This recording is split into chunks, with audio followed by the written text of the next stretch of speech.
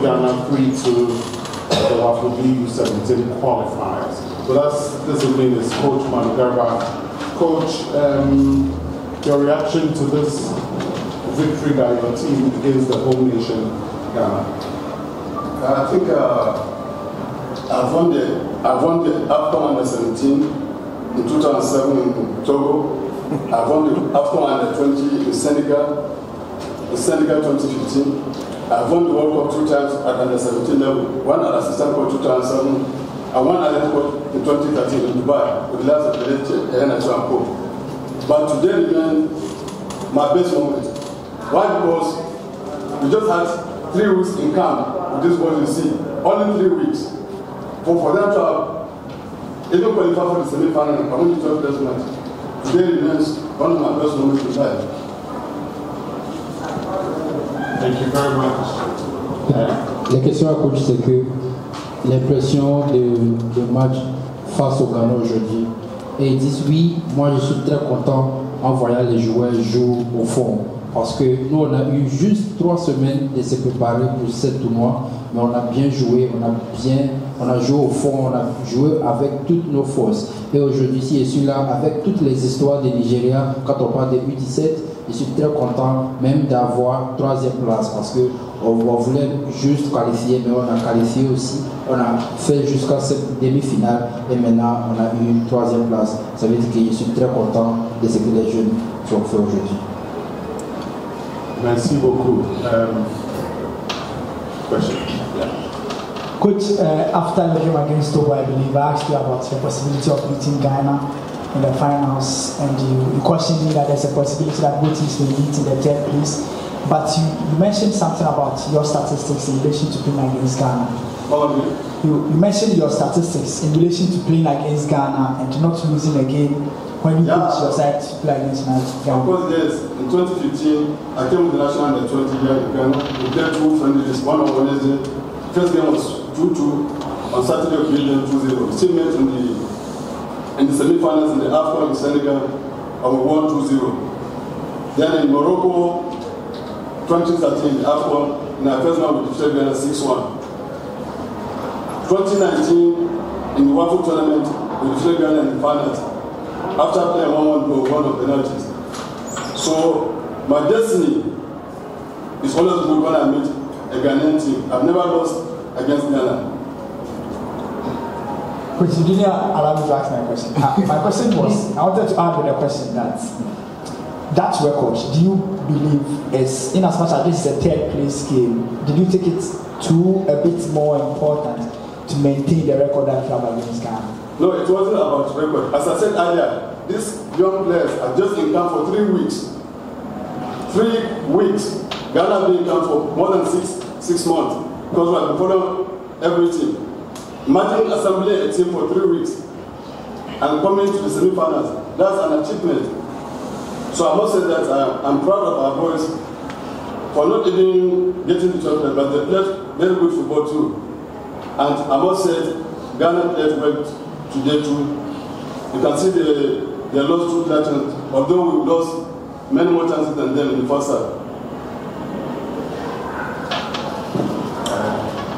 All right, coach. Ok. La question c'était, chaque fois Nigeria jouait face au Ghana, pour lui là, il a eu les bons résultats. Qu'est-ce qu'il peut dire de ça? Ils disent oui, pour lui c'est que chaque fois il a un match contre Ghana, ça veut dire que c'est un match lui il va gagner.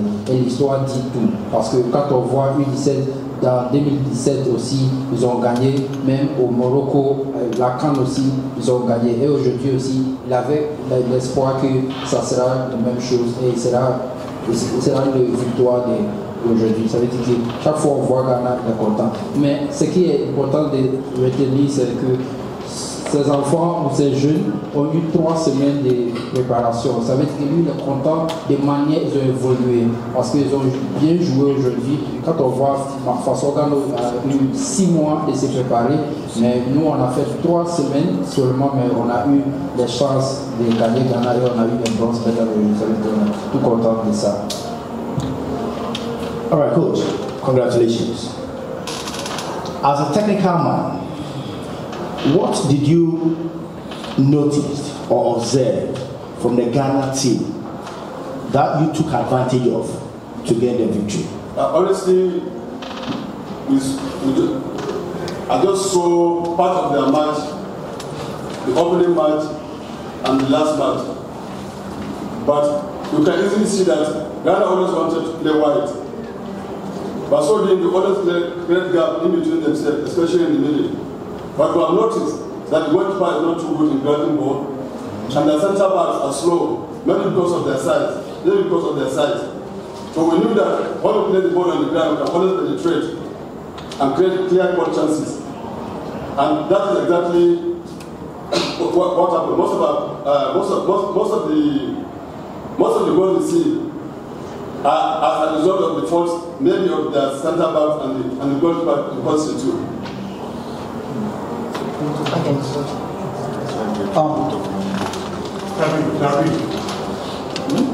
Ok, la question c'était quelles sont les faiblesses du Ghana lors du match d'aujourd'hui. Et il dit oui, en voyant les matchs, on peut dire qu'il y a deux problèmes de l'équipe ghanéenne. Premier, c'était les gardiens, et deuxième, c'était les défenseurs centrales. Ça veut dire que de façon ils jouent, c'est une façon on peut les rattraper bien parce qu'ils ne courent pas bien, et les gardiens aussi, il est toujours dehors son poste. Ça veut dire qu'on a pris ça comme avantage, et on a joué, et aujourd'hui on a eu la chance. Alright, coach. I saw a tactical change in this game compared to the one against Ivory Coast in the semi-final. You started John Oguche, the 14-shirted, in this game against Ghana. But against Ivory Coast, I'm pretty sure you needed a win to qualify to the final. But in that particular game, you benched him. He started from the bench. But today, he was very instrumental against Ghana. That's the tactical change I saw in the game. Can you tell us the reason of you starting John Oguche in this particular game against Ghana, but not in the semi-final against Ivory Coast? Yeah, what really happened is John is a utility player. You play anywhere, you will deliver the goods. If you see in today's match, we already have 3 injury cases. In the last game against Burkina Faso, Rafa Adam, one of the strikers, is out because of injury. He got an ankle injury. Couldn't even press today.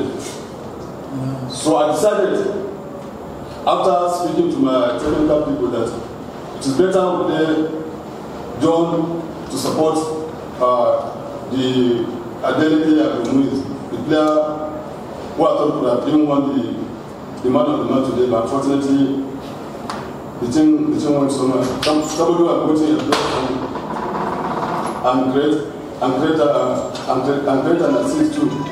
But that's not by the way. So I think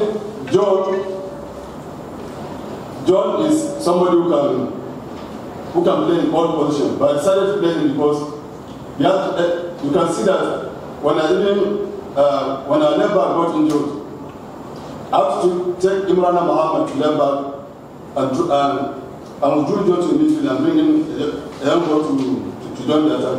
So he's a utility player who can play well in all positions.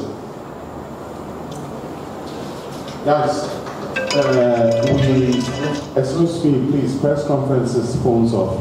Please, we have to go now. The next game is starting, so we have to prepare the match. Thank you very much. The Nigerian. Okay. One Nigerian. Thank you very much. My name is Francis Achi, NFF.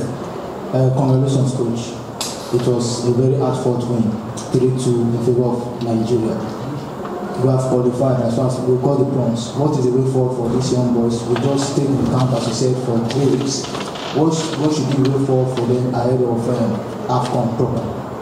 Yeah, I think the federation, when communicated with the federation, they knew that it was late for us to have started late, and I believe we'll prepare very well for the AFCON. And it is said that 10 countries are going to represent Africa in the World Cup. So I believe CAF will do well to check all the 4 teams from this group that have gone to the semi-final. Why? Because Africa be the stronghold of African football when it comes to the youth level.